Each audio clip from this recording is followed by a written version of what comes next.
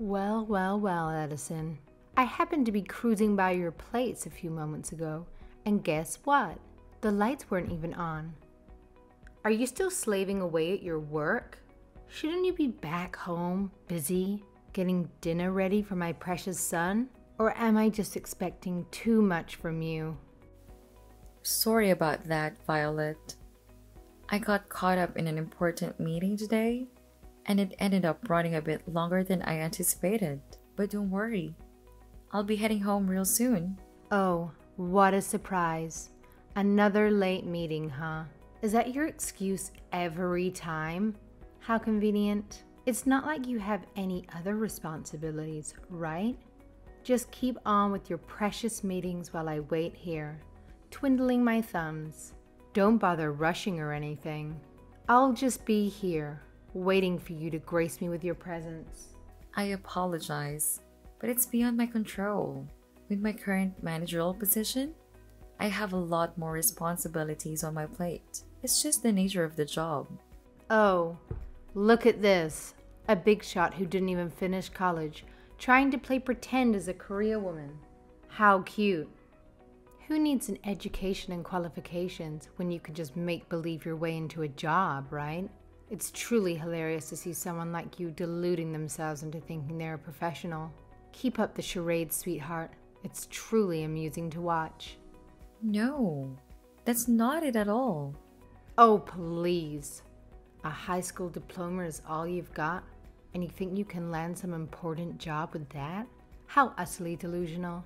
Having such a menial qualification doesn't excuse you from being a complete failure as a wife and neglecting your duties, like making dinner for your poor husband. It's quite clear that you're incapable of handling any responsibilities, be it career or domestic. Pathetic, really. I actually prepared dinner for him before I left, and it's all ready and waiting for him in the fridge. Excuse me, it's in the fridge, you say? So you expect Philip to heat up his own dinner in the microwave? How considerate of you. I'm sure he's thrilled to come home after a long day and zap his own meal in a microwave like some sort of a bachelor. Why bother putting any effort into being a decent spouse when you can just shove the responsibility onto him, right? When both of us have to work late, like tonight, we have a system in place. We make dinner ahead of time and store it in the fridge. That way, neither of us has to worry about cooking when we come home exhausted. Plus, if Philip happens to be home earlier than me, he takes the initiative to prepare dinner for me. It's all about supporting each other and finding practical solutions. Edison, what did you just say? What? Did I say something strange? You're going to treat your husband like trash? I'm sorry? How am I treating him like trash? Oh, here we go again. I've said it before and I'll say it again. Just because you want to have some fancy job doesn't mean you can shrink your responsibilities at home. Newsflash, honey. It's the wife's job to cook for her husband. That's how it's always been, because that's how it should be. But I guess you're too busy chasing your so-called career dreams to understand the basic duties of a wife. Keep neglecting your role and see how long your marriage lasts. Good luck with that. I do as much as I can around the house. If you're making my son cook his own meals, that means you're failing at being his wife. I think there's a misunderstanding here. In our household, things don't quite work the way you described. We both have jobs and responsibilities, so it's not just one person's duty to handle all the housework. We believe in sharing the load and helping each other out as much as possible. Philip understands and supports this arrangement wholeheartedly. If there's ever something I can't find time to do, Philip willingly takes care of it for me. Plus, he genuinely enjoys cooking. Oh, come on. Spare me the excuses. Back when he lived at home, he wouldn't even step foot in the kitchen unless there was something already made for him to gobble up. That's the truth. Plain and simple. That may be so, but he told me when he started living on his own, he had to start making his own meals, and that's when he started to really enjoy it. I don't buy that for a second. He's just playing along, pretending to humor you so you don't feel bad about yourself. He's forced to make dinner for himself because you can't even manage that simple task. Just like he tolerates your pathetic charade of being a businesswoman. It's all just a facade, and he's silently putting up with your nonsense. I really don't think that's what's going on. Oh, let me tell you something. You see, after I tied the knot, I continued working for a solid 3 years before Philip came into the picture. I was a force to be reckoned with, the best saleswoman there was. I put in the hours and gave it my all. But even with my demanding career, I never expected my husband to lift a finger when it came to household chores. Nope, not at all. I took it upon myself to handle every single task, effortlessly. I made sure dinner was on the table for my beloved husband every single night, and I even woke up early each morning to prepare his lunch. It was only when I made the conscious decision to dedicate myself to raising Philip that I bid farewell to my job. Let me tell you, my departure left my former company in shambles. They were devastated, absolutely devastated. They pleaded with me for years, begging me to return because they knew they lost their star performer. But my loyalty was unwavering. I was committed to my family through and through. Well, I think that's really great, Violet. Look, you can play make-believe as a career woman all day long, but that doesn't give you a free pass to neglect your responsibilities at home. I'm not pretending to be anything I'm not. Well, it sure as hell looks like it. Anyway, your feeble attempts at being a career woman are nothing but laughable. But here's a little piece of advice. Why don't you try being more like me? Oh, that's right. You couldn't even fathom the level of dedication and hard work I put in. And if you can't live up to that standard, then I suggest you quit that pathetic excuse of a job you have. It's clear that you're just not cut out for it.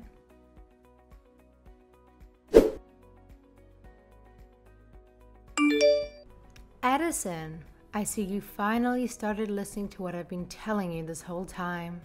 Oh, hi, Violet. I'm sorry. What are you referring to? You quit your job, didn't you? Huh? I knew it would be too challenging for someone with just a high school diploma to keep up the facade of being a businesswoman. It's not as easy as it looks, right? I think there's some kind of misunderstanding here because I'm still working, apparently. Oh, really? Well, if that's the case, then why haven't I been spotting your car in the driveway when I drive by? It's been a reoccurring sight for over a month now. I was actually convinced that you had called it quits on your job. I'm working remotely now. So you're working remotely? So you're doing all your work from home, right? When did you start doing that? Yeah. About 6 months ago, they moved me out of the sales department and into a different department. The department I'm in now is actually one of the first in our company to start doing remote work. Oh, let me get this straight. You're implying that they've gathered all the impotent folks and dumped them into some new department to handle mindless, low-level tasks from home. Essentially, these are the tasks that the company needs to get done, but they don't want their employees to be caught dead doing them in the office, right? Pardon me? Well, isn't the sales department the most important department in the company? And they actually booted you out of there. I mean, let's be real. Your performance reviews must have been a catastrophic train wreck. So they thought it would be best to stash you somewhere far away, where you won't have the chance to embarrass the company anymore. Am I right?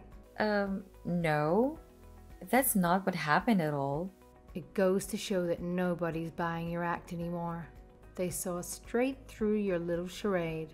Now that you've got all the time in the world at home, make sure you prioritize scrubbing those floors and doing all the housework before you go gallivanting around, pretending to be a big shot businesswoman, all right? Wait, what? I think there's been a misunderstanding here. I'm not handling menial tasks. In fact, I'm the new executive assistant, working directly for the CEO. Huh? An executive assistant? In fact, when I was in sales, I was the head of the department. What? You were the head of the sales department? Absolutely. And you know what? I handled my responsibilities so well that the owner recognized my efforts and decided to promote me to the position of executive assistant. It's been quite an exciting journey. A promotion to executive assistant? Yes. Oh, give me a break. Are you seriously trying to pull off this joke? You don't even have a degree and you're in your early 30s. Let me break it down for you. To reach such a high position in a company, you need to have a fancy degree and decades of seniority under your belt. It's not some fairy tale where you magically climb the ladder without putting in time and effort. You're right that I didn't finish college, but after I started working, I've gotten a lot of certifications that make me more than qualified for my position. And I'm lucky to be with a company that recognizes my hard work and dedication. That's why I was able to get promoted to a position like this.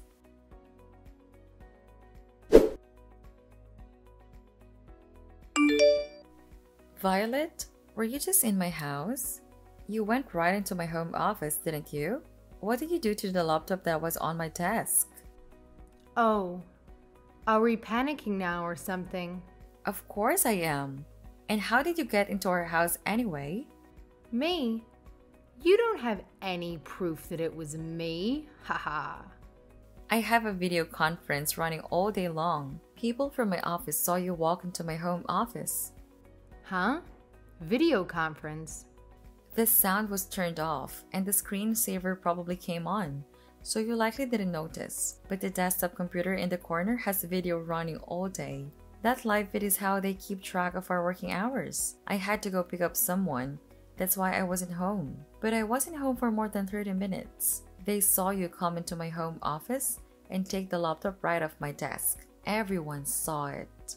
What? Did you steal our spare key and make a copy for yourself or something? Whatever. I don't care about that right now. Just give me back that laptop. I don't know anything about this. I told you there were witnesses. So just give it back. You're getting that upset over this? It's just one little laptop. You carry around one laptop and you think you're some important businesswoman. You need to stop living in a fantasy world and get back to reality. I did this for your own good. It's because of your own stupidity that I confiscated your laptop. What are you talking about? Just give it back.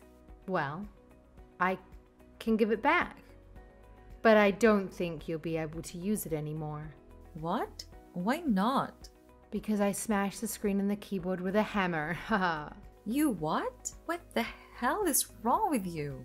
I knew if the computer still worked when you got it back, you'd just continue this delusion of yours. That laptop is company property. Huh?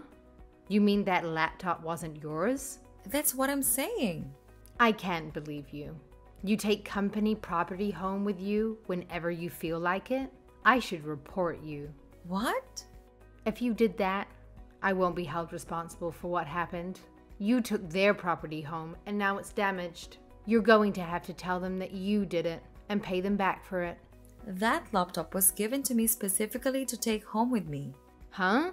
Not only do I work from home, but I have to visit clients too. A lot of people in our company travel around and meet with clients and work on the road. All of them are assigned company laptops so they can get their work done, especially the ones who do remote work. I didn't know. Violet, do you have any idea what you've done here? You have to understand that you don't know everything and you have to stop making assumptions. Luckily, I have all my data backed up, so this shouldn't set me back very far. But I'm sure they're going to make you pay for that computer. If I were you, I'd make sure you had at least $1,200 to $1,300 ready to pay them. What? That much? You should never have taken something home from your office that costs that much. Hey, don't get mad at me for something you did. I was trying to teach my daughter-in-law to stop pretending to be someone important and to stop being more of a wife to my son. It looks like you're not going to listen to a word I say. Let me get someone else to talk to you. She just happens to be here with me right now. What? Who are you going to get to talk to me? Who do you mean? Hi, Violet. Who are you? It's me, Alicia. What? Alicia? As in my mother-in-law. Did Addison tell you to message me? That's right. Are you in town? Yes. I came to town to see an old friend, and Addison and Philip were letting me spend the night in their place before I go home. Addison left to pick me up because I was having some trouble with my car. We just arrived back here, and now Addison's laptop is missing. What's going on here? Well, Violet, let me tell you something. Things have changed a lot in the workplace over the years, and it wasn't that long ago that it became common for both the husband and wife to be out working. Things definitely aren't like they were when you or I were young. Society has changed, and it seems some people haven't changed with it, huh? In case you haven't noticed, we're in the 2000s now. Can you not see the things have changed? are you saying you understand all this? You're older than I am. Did you forget that I was working in a managerial position up until I retired? I saw how fast technology was changing, even while I was still working. I know. I understand that too. I know all about technology and remote conferences and video work, and I'm chatting with you on my smartphone right now, aren't I? I don't think you understand the big picture here. All I was trying to do was to get Addison to be a responsible wife, take her real responsibilities seriously, to stop thinking she was a big, important businesswoman. She never even finished college. So, you think she's not a businesswoman, huh? What would you know about that? Are you saying that when you were working, you were... That's right. Maybe you're not aware of it, but I was a saleswoman too. Oh, I see. A saleswoman who couldn't land any decent contracts. One that was banned. Banned from going to clients' offices because of too many embarrassing blunders. One that was forced to input data for the sales department. And then, when you couldn't even handle that, they made you secretary so you could make copies and take messages for the important staff members. Even then, when something was still too difficult for you to do, you'd either wouldn't do it or you'd find someone else to do it for you. I heard all about you. You were quite the go-getter, huh? What a businesswoman you were. Wow. How did you know all of that? That's the type of worker you were. That's the whole reason you decided to stay home and raise your children, isn't it? And don't think for a second that my son never told me about your homemaking skills. I know your meals were all just frozen foods, microwaved and put on a plate. You weren't fooling anyone. All these years later, you still haven't learned to cook? What did you do all day at home? Because it wasn't anything productive. But why? Do you recall someone named Katrina? A person you used to work with in the office all those years ago? Katrina? Yeah? Well, she's friends with my daughter. What? I met her at my daughter's house about a year ago. I forget how we got on the subject, but it came up that she worked for the same company you told me you worked for. When I told her my daughter-in-law was you, she instantly remembered you. She had a lot of stories to tell about you. She told me all about your incompetency and the mistakes you made and how she couldn't believe the company didn't fire you over them. The day you quit your job was the happiest day for everyone at that company. You're lying. That's why you quit your job to stay home and raise your kids, isn't it? Because you knew it was only a matter of time before you would have been fired anyway. If only your incompetence ended in the office. Huh? My son and grandson have told me all about how you're the stay-at-home mom that can't cook and barely clean. My husband and my son said that? Did you think they wouldn't figure out you were heating up frozen foods every night? The only reason they didn't say anything was because they didn't want to hurt your feelings. But believe me, everyone knows. I can't believe this. And all this time you've been thinking Addison's lying just because you were. I think you're just jealous of her. If only you would have gotten better at your job or gained some qualifications, huh? This can't be. Maybe we shouldn't have all stayed quiet because it seems you actually started believing in your own lies? And now, you think you're the greatest stay-at-home wife and mother who ever lived. But know that your delusion has started causing trouble for my grandson's wife and family. We're not staying quiet about it anymore. Alicia, wait. I think I'm going to head over to your place right now while I'm in town. I feel I need to have a talk with you in person. These text messages aren't quite cutting it. You need to understand that you're the last person who should be giving advice in the office work or housework. Oh no, please. I beg you to listen to me. This whole situation is one huge misunderstanding. I'm pretty sure that Addison and I can resolve our issues if given the chance to talk it out. You know what? I'm willing to swallow my pride and apologize to her face to face. So, please don't come here. See you soon.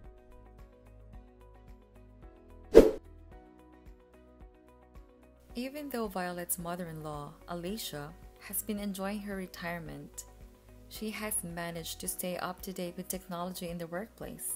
She's well versed in video conference calls and understands how some departments can implement remote work easily. Alicia is the kind of grandma who plays smartphone games and even upgrades her own PC. She's quite the opposite of my mother-in-law, Violet. It's surprising that Violet knows how to send text messages, to be honest. She tends to have a more traditional mindset, believing a woman's role is strictly in the home. Not that she excels at the role either. After Alicia had a conversation with Violet over the phone, she decided to drive over to Violet's house using my car. I'm not entirely sure what Alicia said to her, but ever since then, Sharon hasn't complained to me about anything. As for the company computer that Violet ruined, my company held her accountable for the damages. They actually went as far as threatening her with legal action and criminal charges if she didn't replace it. Since Violet relies on her social security income and doesn't have much spare money, she had to take on a part-time job just to pay off the cost of the computer. Hopefully, through her new job, Violet will gain some exposure to modern technology and witness how it has evolved over the years. Although, I highly doubt that the restaurant dishwashing technology has changed much since her younger days.